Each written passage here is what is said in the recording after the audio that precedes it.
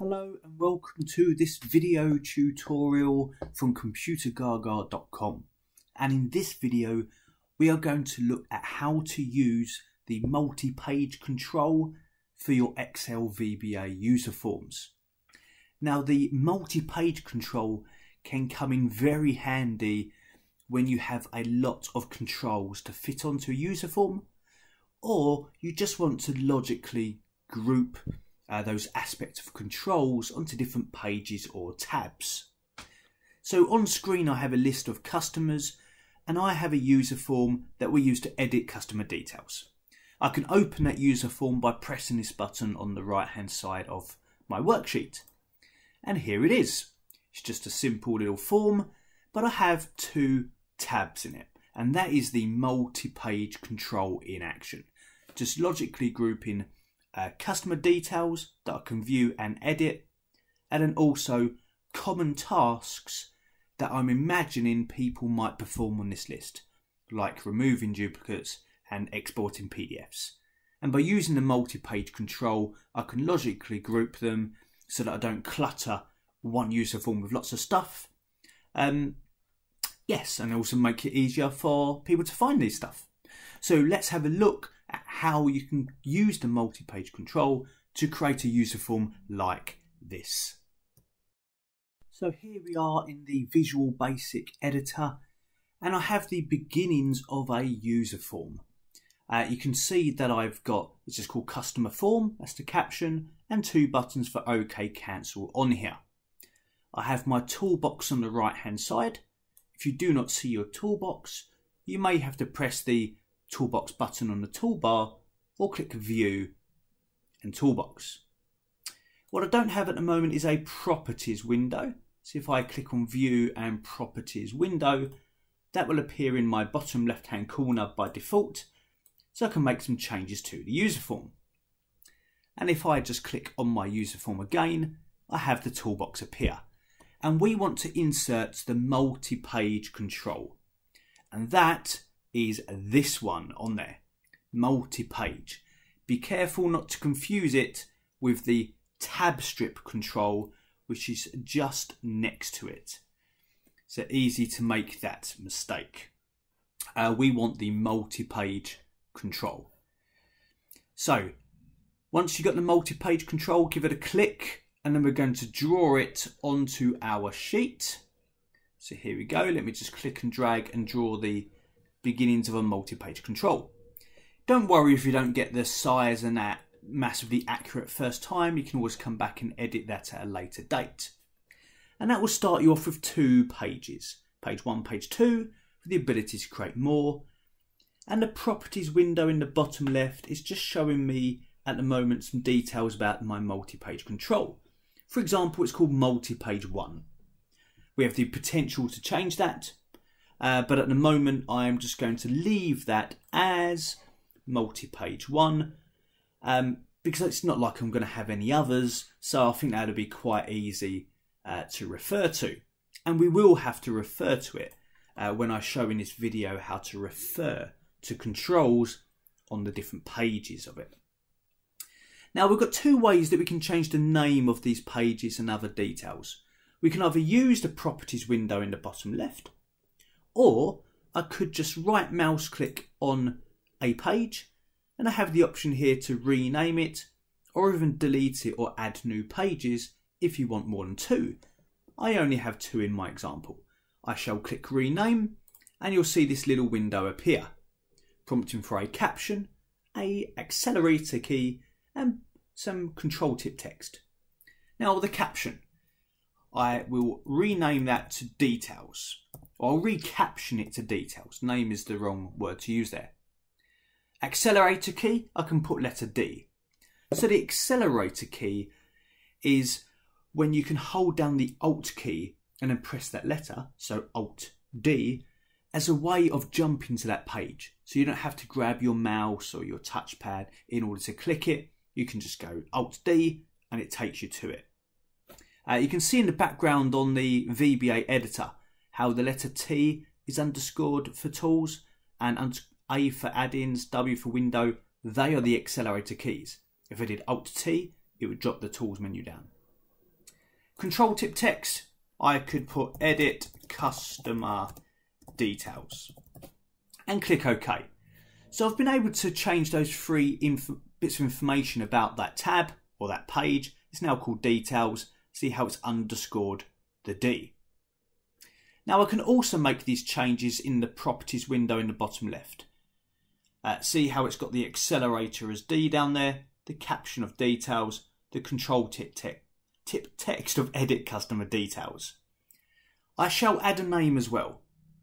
I'm going to name it PG details. I like to use a prefix, so PG for page is a habit I have, details for obvious reasons.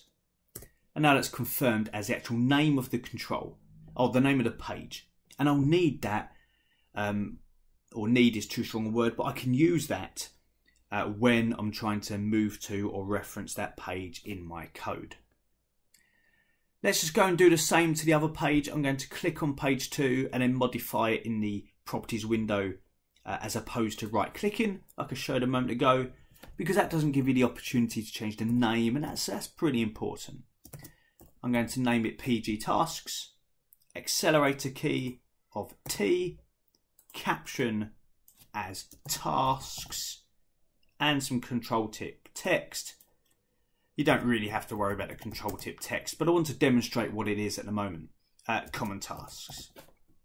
Worthwhile mentioning while I'm here, there's also an index option a little further down. I'm going to show you how to use that index option to reference these pages very shortly in this video. So just to point out in the properties window that you can see it's indexed down there.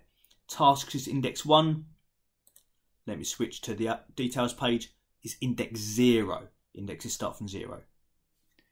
Okay, let's see what we have so far in action. So if I just close down this editor and then click the user form button on the sheet like before, here is that user form. It doesn't have anything interesting on it yet, but it has the two tabs that I can click between. They're called details and tasks. As I hover my mouse over the tabs, there is the control tip text. And I can also use the shortcut of Alt-T to get to tasks and Alt-D to get to details, which is the accelerator key in action. Okay, so we have looked at how to create the multi-page control and then how we can edit details about the pages, such as their name, accelerator key and caption. Now let's look at how to refer to it with VBA code. And as an example, what I would like is when somebody presses the button to open the form, if the user has a cell selected within this customer table, I would like it to load the details about that customer into the form and take them to the details tab. But if they're on a cell outside of that range of A to G, then I would like it to take them to the tasks tab. So let's go to the developer and open up Visual Basic and have a look at that form. So here we have it. This is what we've got so far. I've created the controls so this video doesn't go on forever. So the text boxes and the buttons are loaded in to that multi-page control. But I would like it to take me to the tasks tab if I'm on an empty cell, and the details tab if I'm not on an empty cell. So I'm going to double click the user form so that it takes me to some user form events, and I've already written some code for the initialize event. When you double click the user form, it probably won't take you to the initialize event, but you can select that from the drop down list in the top right corner. Here I have that, and I've already written some code for some basic functionality for it. If the column is between 1 and 8 and it's not empty, then load the details into load the details from the sheet into the control, and that bit is done. What I will add in there though, here we have that code, is some code to select the appropriate tab. Now the tab belongs to the multi-page control, not to the form. So it's very important when you're creating a control that you're aware if you're drawing it on the form or inside a page on the multi-page control. So to select this, I can choose multi-page 1. Remember, that was the name of the multi-page control I had. Let me just quickly remind us, if I double click the form, or not even that actually, if I just move down here and choose, select here, multi-page. Multi-page 1 is its name. So I'm going to put multi-page 1 dot value. Now that's a bit strange that we have to use the value property here, but it is what it is. And an equal to 0. Now I mentioned earlier in the video that this would be important. 0 is the index of the details tab. If I put 1, that would be the tasks tab. So the value of the multi-page control is equal to 0. And if I just take a copy of that line, and then inside this if statement, if I put an else, so if it doesn't meet that criteria, the value equals 1, which is the task tab. So go to the details tab, go to the task tab. And let's have a look at what we have here. If I close down the editor, and then within this user form, notice I'm on a blank cell at the moment outside the list. If I open the form, it takes me to the tasks tab. If I cancel that, click inside the table, click on the button, it takes me to the details tab, and also loads in information about that customer, which is Elizabeth Lincoln. If I cancel that and click a different customer and press it, it loads up that details.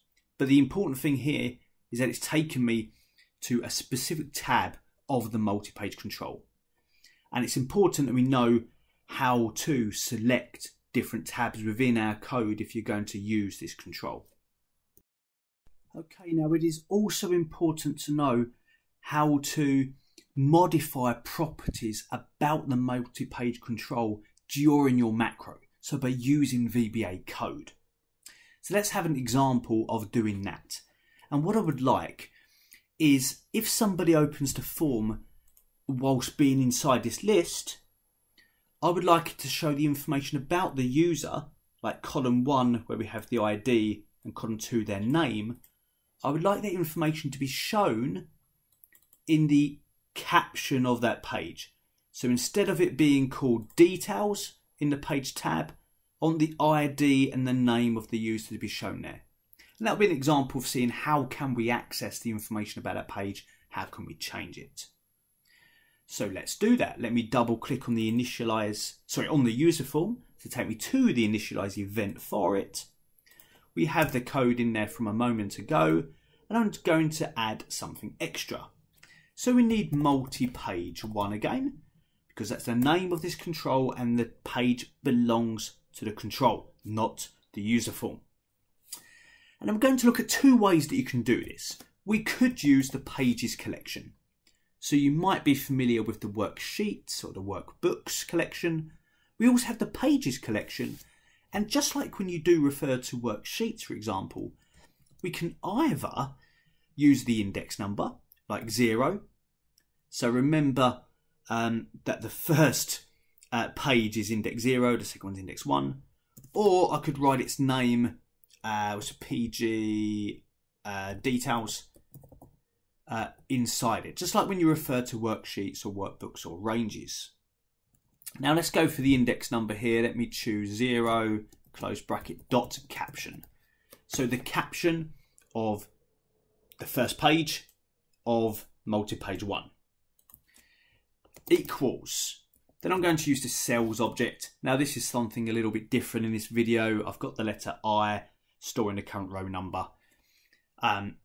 If you've taken my Excel VBA course, you'll know how to use this. It's all covered in that course. If this is starting to get a little bit strange for you, it might be something you want to check out. I have a link in the description of this video for you to do just that, to build up your VBA skills. Otherwise, this video wants to focus on the use of this specific control. But I'm just building up a caption here. I'm using the ID, which is column 1 of that row, hyphen, and then we're going to have column B, so I, comma 2, the second column, dot value, their name. And let's have a look at this in action. If we close down the editor And then if I click somewhere in here and open up the form, you can see where the page was previously called details, it's now 1112 Patricio Simpson. And then the task tab does what the task tab does. And if I click a different person, open it up, their information is in the tab instead of the word details. Now if I go back to Visual Basic just to show another way of achieving it, so you can use the pages collection, so pages 0, you could also just write the name of the page in there. So I could put PG details, therefore bypassing the pages collection. So multi-page 1, it's important you refer to that, PG details.caption, rah rah rah like before. Let's show that working. Once again, click anybody, open the form, details at the top. So that is how we can use the multi-page control in Excel VBA. How to create it, set some of its properties, but then be able to change those properties during the running of a macro, like the initialize event or the clicking of a button potentially. And also how we can select a specific page. I hope you found this video useful. Please check out some of our other videos on our YouTube channel and come check us out at Computergaga.com.